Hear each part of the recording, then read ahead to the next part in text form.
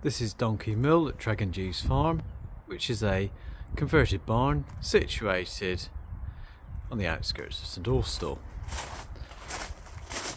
There's a hallway which leads into the ground floor of the property,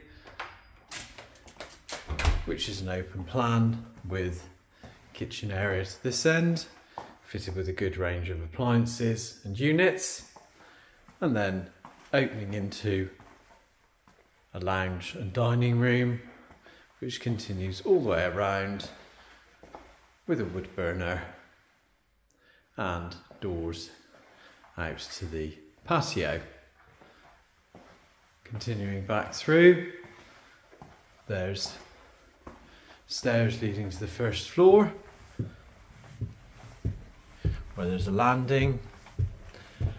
The property's got gas-fired central heating and double glazed windows. This is the shower room with the shower cubicle, WC and wash hand basin, and then there's a small bedroom which has currently got bunk beds, although the property is unfurnished.